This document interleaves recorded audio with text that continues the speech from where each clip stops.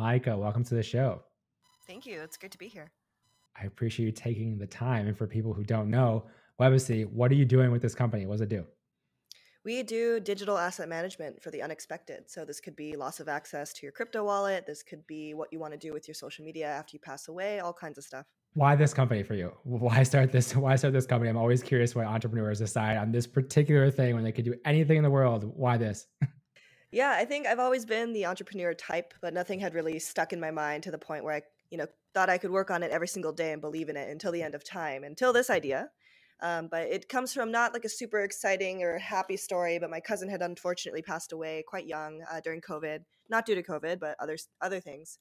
And I had a firsthand look of what happens to you when you pass away, all of the assets, all of the management that goes on, both traditionally and in this whole digital asset world that we now live in. And our digital estates are becoming more and more big over time. It's just going to continue to grow.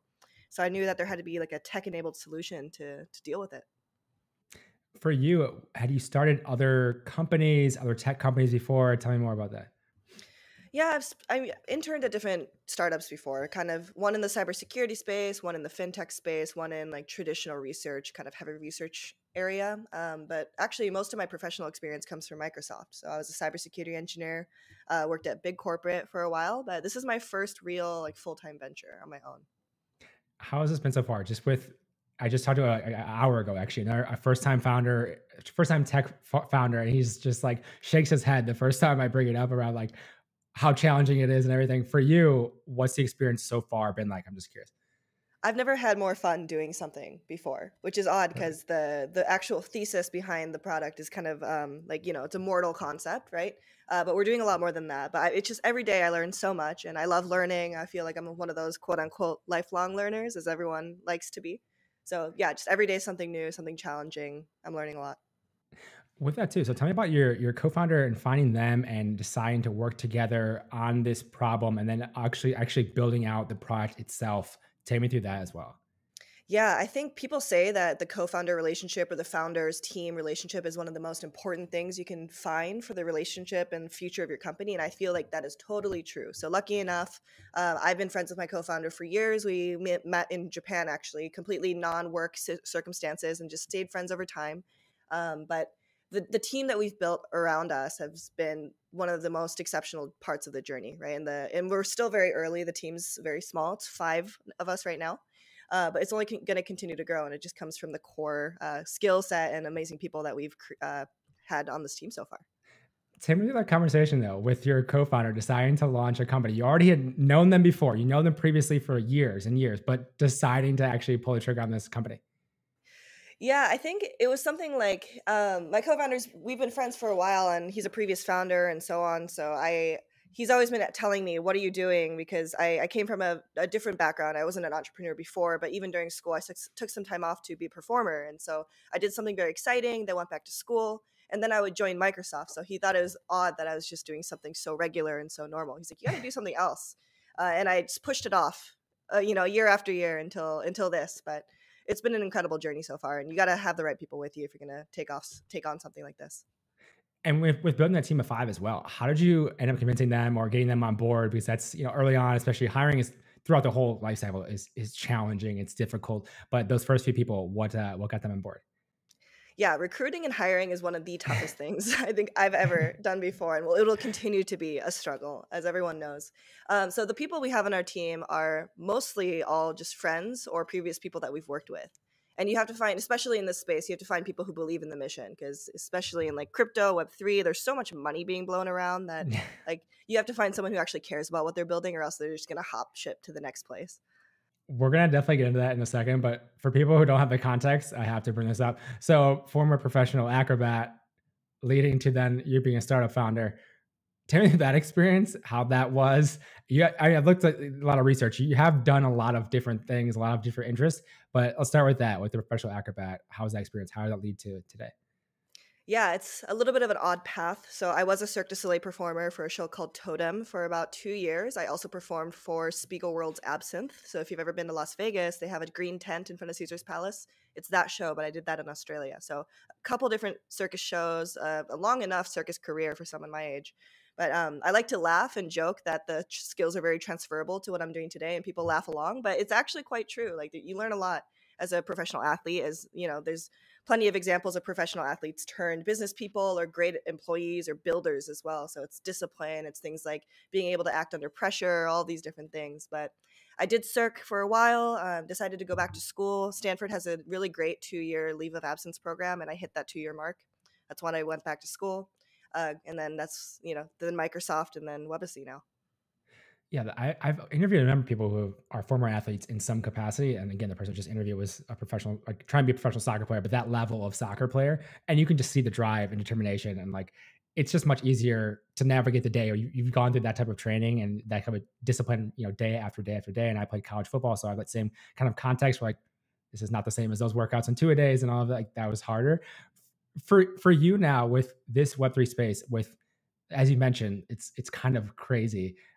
How have you navigated it, learned and grown in the space? Because there's so much to kind of take in, and like the angle you want to approach it with. Like, just take me through how you've gone through that process so far. Yeah, this space is wild. For anyone who is like, I think there's a lot of people who are tiptoeing around the edges of it, kind of unsure, kind of questioning it. But if you decide to take the dive in, it's so much and it's so deep. It's like a giant new universe to enter, and there's a lot of information out there. Can become very overwhelming very quickly. So like my first couple weeks, even getting into the space, I was kind of taken back. Like this is an entire new, like it's not even tech anymore. This is beyond that. So I think it's more of a step-by-step thing. And the thing about this space is that it changes so rapidly every single day that one day in Web3 is like a week or a month in the real world. It just changes like this, and the information overload is ridiculous. So it's important not to get overwhelmed by that kind of thing, and just kind of learn what you can, pick a topic, dive in, find what interests you. With that then, and starting on Webacy then, how do you look at it in terms of the customers you're going to go after, making this a viable business model, like that side of things as well? Because there are so many ways you could go about it and approach it, and everyone's trying to enable some type of blockchain or something related to Web3 within their product. Even people who are not typically going to, their business model not even align with that necessarily. They're trying to weave it in some capacity, maybe because investors are kind of clamoring for it, whatever. But for you, how have you gone about, at least on the customer side of it, and then also kind of the business model behind it as well? Yeah, I mean, customer size from the very get-go, it's going to be pretty, like, obviously people who have assets in the crypto space. There are initial target, but we see a way bigger vision for Webacy. So we know crypto still early. What is it, like 1% of the world has crypto, or whatever that number might be right now. But we're seeing more of a shift of more and more industries starting to leverage blockchain technology or see where blockchain could possibly go. So places like real estate, the music industry, they're all starting to shift towards that because it just makes sense the way the tech works. There's a history, there's validation, there's like transparency, all these things that make it so appealing to like so many different kinds of people. So we're making this bet that a lot of our digital or our real life estate, things like your house, your life contracts, your marriage certificate, anything that are big agreements in the life that you have could be represented on blockchain. And so Webacy thinks that, like, assuming that bet pans out, that we want to be the tech that handles all of like life's heaviest things for you, right? And so we're starting with beneficiaries, we're starting with backup wallets, all kinds of things that are currently applicable to the blockchain, and we're going to move on and grow as more people onboard to blockchain. With that too, then, what has been kind of the go-to-market strategy with that in terms of approaching customers? Obviously, you mentioned a few different things there with the verticals potentially, but like going to market with this problem. It's funny because I actually I had someone in like business school mention a very similar like product, and this is a couple years back now, but like around like saving your assets or saving your profiles, more specific profiles, and like Facebook, Instagram, whatever, when you die. But like this is coming back again for you. Then what has that looked like in terms of like actually acquiring customers, going after them that way? I'd love to hear more. Yeah, we kind of have a hybrid platform going on because it's reflective of our lives. We are living in a very hybrid world, as we all know. Because of COVID, we've kind of been pushed into there. But even with Web3 now, that's also like a third dimension that we have to integrate into our lives if you're someone who's in that space.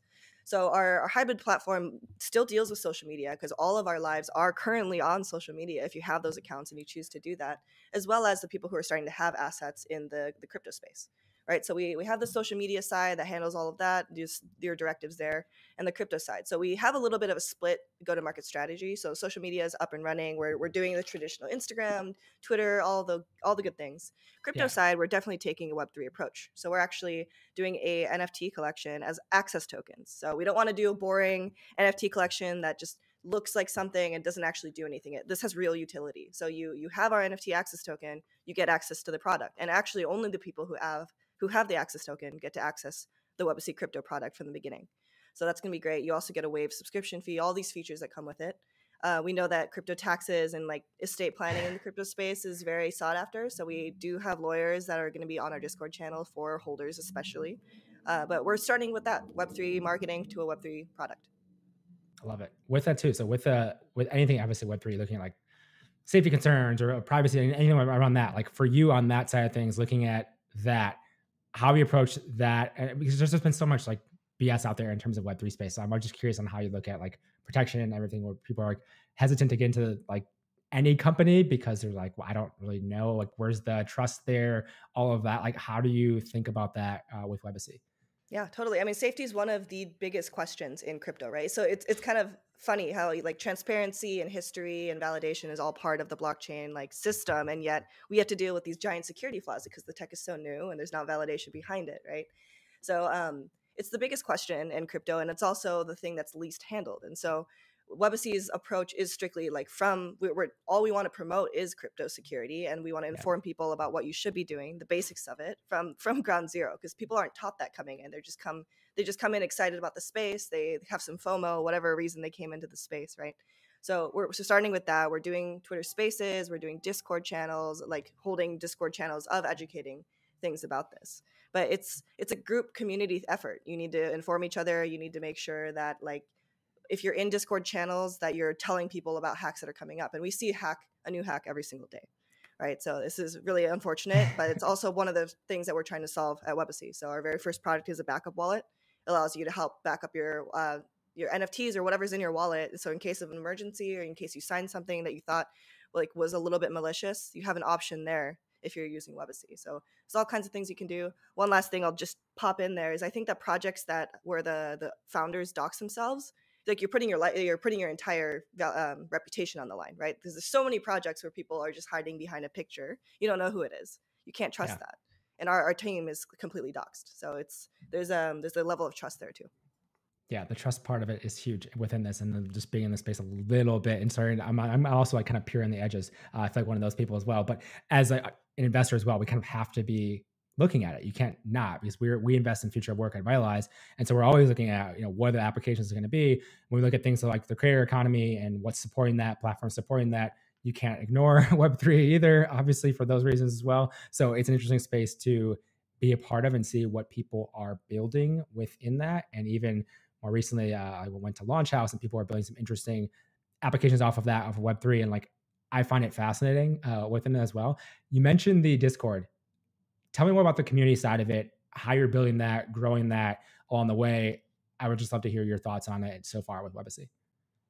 Yeah, I mean, community is a really big factor of draw when it comes to Web3, because I think there's a whole thesis about community-owned projects, like having the community vote on things. And some of the DAOs that have come up, there's obviously hundreds of DAOs now that exist, but some of them like sure. quote, they say that they're like a democracy where people have voting, but then you actually look at the token split and it's just not like that. It just appears to be, and you don't really know like, hey, what am I voting on? You're voting for things that don't actually matter to the actual cause of the DAO.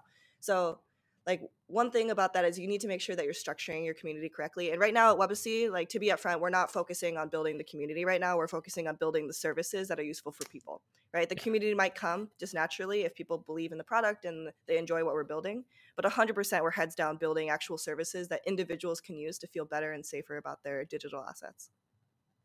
With that too, just take us through more of the experience. Someone just getting started with Webacy. What does it look like from the beginning to then as ongoing? They just take me through all of that. I would love to hear. Yeah, so I was at Microsoft when this idea kind of came up, and we started moonlighting it. I started working on it at night and on the weekends, and started drawing my attention. And like it came to this point where I knew that I woke up every day more excited to work on Webacy than actually whatever work I was doing at Microsoft. So I knew that I wasn't doing Microsoft justice, and I just needed to pursue what I was, intellectually curious about and intellectually committed to. So I ended up leaving in October, did this full time. Everything from like creating the paperwork to actually make a corporation to putting the teams together to contracts, all of that was new to me. So as a first-time founder, I learned a ton there, had a lot of good help, had a lot of good legal help as well. We have a Yeah, great legal team. important. Super important. Like you can't let these little things fall through the cracks in the beginning, because it's like you want to set yourself up for success down the line. Had our first fundraising, so we raised a pre-seed last year, which went really well. Have some amazing angel investors and some funds, but yeah, it's just every day, from product to team management to culture building during the pandemic when everyone's remote. It's all stuff that you're just figuring a lot out along the way. No one's really an expert in this, and especially with all the new changes, you just have to take it step by step.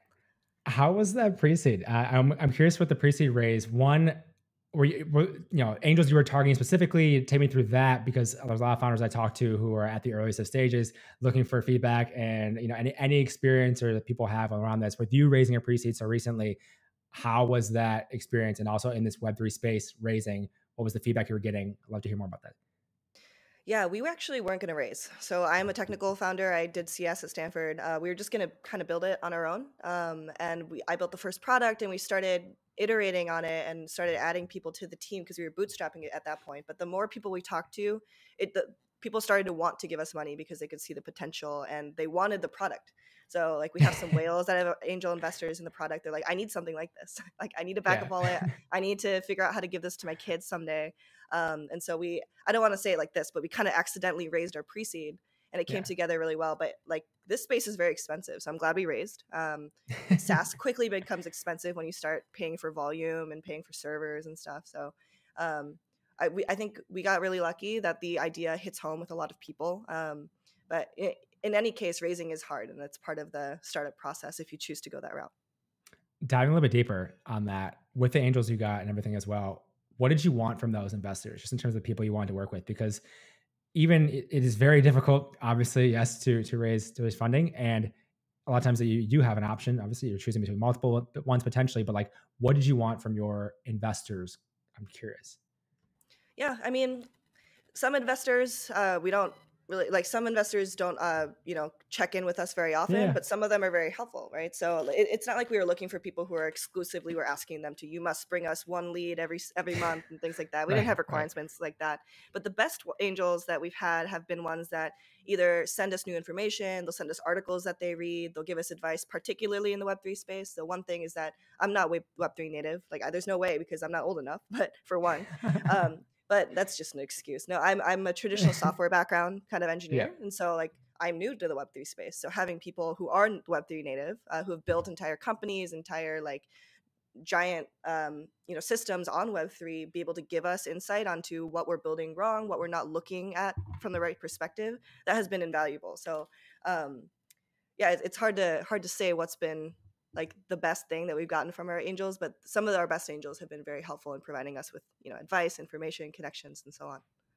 It's interesting you mentioned that, with having the experience of already building things. Like it seems obviously like it's such a new space, which it is a new space, but people have been building for years already within this in some capacity, depending on where they're at, which is interesting to get those perspectives from them on like what was working, how they built it, how they went about it, like different issues that come around because of Web3. Like I'd be curious to hear more now that you have that experience of going through that pre-seed. Obviously you're building now, heads down with that, but I imagine that you're going to need to raise again. So what are you thinking about in terms of getting to that next round of funding?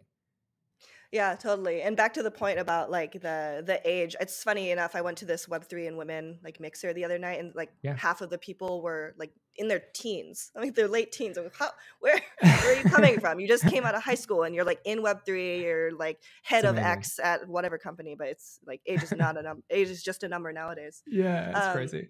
Yeah, our seed is definitely more strategic, right? And so we're getting to the point where we have product, we're going to market, we're launching very soon. So we're we want to put together a good team of funds that both provide value, but also have good insight and will challenge us and challenge our design decisions moving forward. Because we don't want to be in this bubble where everyone's just hyping each other up, because we're not going to see the pain points, or we're not going to see other perspectives from people who are more Web 2, who are just coming into Web 3. So it's good to have a good balance of both. I want to hear someone who agrees with us and someone who doesn't, and I want to hear why. So it's going to just improve the product, improve the company so much. Yeah, absolutely. And with this too, have you seen competitors doing anything similar to what you are doing, or anything, adjacent to what you're doing in the space as well? Or what have you seen on that side of things? Yeah, if I didn't see competitors, I'd be worried. But Yeah. You're this like, is wait a a good minute. important space. Yeah, there's a couple that have come up, and there's either ones more on the traditional will planning side, and they haven't really gotten into Web3, and that's great because we're not tackling like traditional assets at all. So that's great that they're fulfilling that need. And then on the Web3 side, there are some competitors that have popped up specifically for like dead man switches or inheritance planning and so on, which is awesome as well because we get to learn from each other, and the space is definitely early right now. But I think with Webacy, we're seeing ourselves as the technology that we're building kind of goes beyond just estate planning. So we're starting there because it makes sense, and it's something people don't want to deal with, so tech can do it for them. But Yep. there's a lot more to it, and so we're really excited to kind of launch and put ourselves out there. Wait, I want to hear more about that. Tell me more about the differentiator, just in terms of how you look at like Webacy being different from competitors and like standing out in the market. Yeah, so the way that we've built things, when you go to wallet security, there's two main like groups of advice. So one way to secure your wallet is to write your seed phrase down on a piece of paper, rip it up, and Horcrux model it into the wind, and hope that someday like it'll be all be all okay. That's number one. That's what most people do. And then another one is to use something like Gnosis Safe. Gnosis Safe works well, or like something built on top of Gnosis in general. But that works really well. I think it works better for things like DAOs or things like just companies that have multiple people running it, because it's more about how do you want to actually approve a transaction? How do you have security over the funds of like a bigger pool, right? And it doesn't work exactly for an individual contributor or an individual wallet per se with someone's things in it, because then you have to believe that the second person signing isn't going to lose their access or like isn't going to pass away too. There's all kinds of issues. So the way we've tackled this problem is we're doing a totally no access, no seed phrase, no private key methodology. So we don't take anything. We don't take any access. Another note to the security side is you don't actually ask users to enter any kind of password. And I think that's one big moat that we're creating around us. So we use pre-approval smart contracts. So you go in, you deploy the smart contract based on how you want it. You get to own the smart contract as well. So if you want to go back and do stuff to it later, you're the owner of your smart contract. You get to do that. So I think there's a couple different notes around it, but the tech is like we're creating a conditional trigger system of smart contracts, and then that can be applied to not only that, but let's say marriage or crypto prenups, crypto trust funds that are tax advantaged that get unlocked when your kids are 21, whatever you want to do, right? So there's a lot you can play around with it, and you can start to see where the vision goes up, and it can be applied to all kinds of life things. Where did you have the insight for that to do it that way? Was that always from the beginning, like we know we have to do it this way, or was it something that you're like, I'm just curious on how you came to I wish I had the vision to have this from day one. Like, oh yeah, life. This is gonna do everything for life. No, in the beginning, it was just like, what happens to your crypto when you die? That was it. And then Yeah. we realized technology can do a lot more than that. And so this is where we are now. Tell me about just taking a step back from this as well. Obviously, with running this company, everything you're doing, I saw like on your personal website all the lists of interests you have, and then like let's just name a couple here: writer, painter, consultant, musician, designer. And then you just talk to me about like coffee and space travel and poker. Like as a founder, obviously you have your company, which is a massive part of what you're doing. But I always like to tell founders and talk about, yeah, you should diversify your identity and not just be strictly given to that one thing. How do you balance other things in life? Not even balance. I wouldn't say balance. How do you incorporate other things in life as well as being a startup founder? Yeah, I think having hobbies is really important, right? Because I'm someone who could work all day if you don't stop me. But one thing that I'm grateful for is like my need to work out. So that worked well in Cirque, but in Cirque I wasn't using my brain because I was working out all the time. And so that's when I started getting into AI, and that's when I started getting into coding and math and all kinds of stuff that drew me to my major at Stanford and then into my career and so on, right? And so you never know when these little hobby interests are going to turn into something bigger. And the list on my website, like I've written a poetry book, I've released a small EP. It's terrible. Don't go find it. Just like all of these things that you can do when you have downtime. So for example, like some of the art projects I've put together have done is because I had surgery for my leg, so I couldn't move for like 2 months. So like I just didn't want to do nothing, right? Yeah, of course. So just finding time in these little pockets has been good for me. With that too, so that drive is obviously echoed by a decent number of founders as well. How do you actually rip yourself away from work? Like, is it just you structure it? Is I'm curious because I have the same issue. Do you structure it where you know you have things scheduled that you're like not working? Do you you want to work because you like what you're doing, obviously, which is what everyone has this conundrum for. But for you, how do you manage that? Yeah, so for me, I do plan my breaks around necessities. So like one thing for me is like I Okay. have to work out every single day. So I'll take Yeah. a break to go rock climbing, to go to the gym, whatever. That's time away. And then I Yeah. have to eat. And I try not to work when I eat. Sometimes it creeps Apparently. up. But yeah. Right. But yeah, I take mealtime seriously. Dinner I try to eat with other people. Other meals I try to at least like take, not be on the computer. Sometimes it Yeah. happens, but you just you take what you can get. Yeah, absolutely. And what's next for Webacy? You mentioned a little bit about the product. What's next? What are you looking for help for in the future? Tell me all the things. Yeah, Webacy, it's good timing actually. So we're launching our Webacy crypto product next month. We're starting off with the backup wallet and the kill switch. So that's very exciting. The Grimmies are coming along with that. So the Grimmies are that NFT access token project that I mentioned. So Yep, I think they're like little cartoon Grim Reapers. It's a little morbid, but we wanted to make it fun, lighthearted. I love it. They're pretty cute in my opinion. So we're launching that. The beneficiary stuff is going to come probably middle of Q2, end of Q2. And we're just going to keep ramping it up. So expanding the team, releasing more features, building out the product and the tech as we go. Micah, where's the best place for people to learn more about Webacy and also connect with you if they would like to as well? You can find Webacy on Twitter and Instagram at mywebacy, Webacy. And then me personally, I'm at Maika Isogawa, Maika Isogawa on basically everything. Perfect. Thank you so much for the time today. Really appreciate it. Yeah, thank you so much.